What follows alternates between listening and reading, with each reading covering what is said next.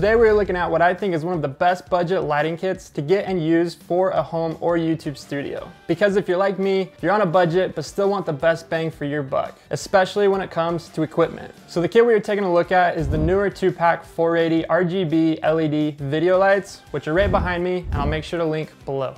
I've personally been using these lights for the last 2 years on a couple professional shoots as well as all of these YouTube videos. And I can honestly say it's one of the easiest and best setups to use. What's so great about this kit is it comes with everything you could possibly need. 2 RGB LED lights, stands for both lights, power supply, barn doors, diffuser plates, soft boxes. So when I said everything, I meant everything. But wait, the best part is everything I just mentioned fits into one single bag, which is crazy, especially since the bag isn't even that big. This makes it nice for storing the whole kit between shoots and makes it easy when it's time to set it up. The lights themselves are fantastic because they're plenty bright at 38 watts and have a dimmable range from 0 to 100%.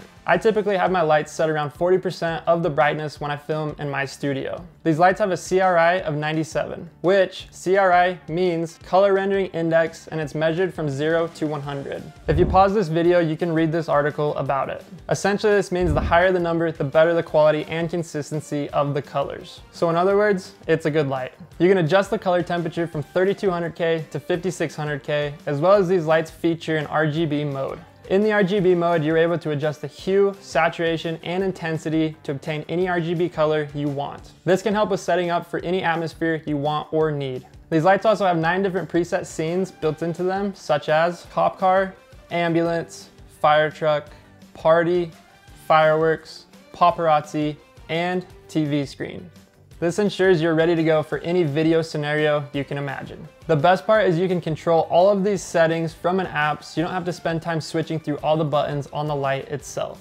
You're also able to sync both lights to the same settings as well as save presets for future use in the app. I personally haven't used the app a whole lot. It's fantastic for the ease of using for selecting settings, but can also be finicky at times. This kit includes these white diffusers, which I keep attached to my lights at all times. This helps soften the light as well as reduce glare, which, if you're filming yourself, is a must-have, and in the case these diffusers aren't giving you enough soft light, they have also included these soft boxes, which they actually work very well. I will typically use a soft box for my main light and keep only the diffuser on for my second light. These soft boxes can be a little tricky to get on with the brackets that hold the lights, as well as you have to remove the diffuser and the barn doors, which the barn doors come in handy, and why I leave them on my second light is they enable us to choose where we want the light and block where we don't. This makes it so we can really focus in the light on the subject without having spill onto the background or any other areas we don't want the extra light. As well as these fold up nicely together, which protects the LEDs when you are storing. The light stands can fully extend up to 6.2 feet, as well as when folded down, they are 2.2 feet. Again, this makes this extremely easy to store and transfer to different locations. You're able to adjust the angle of the light using these knobs attached to the brackets. And you'll notice that where the light bracket attaches to the stand, you're able to use this vertical or horizontal. This is super handy if you ever need to light something from straight above.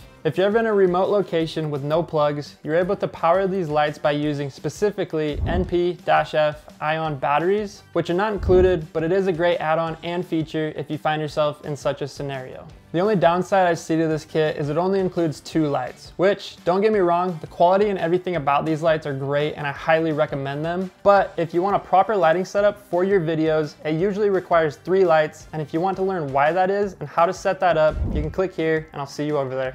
Peace.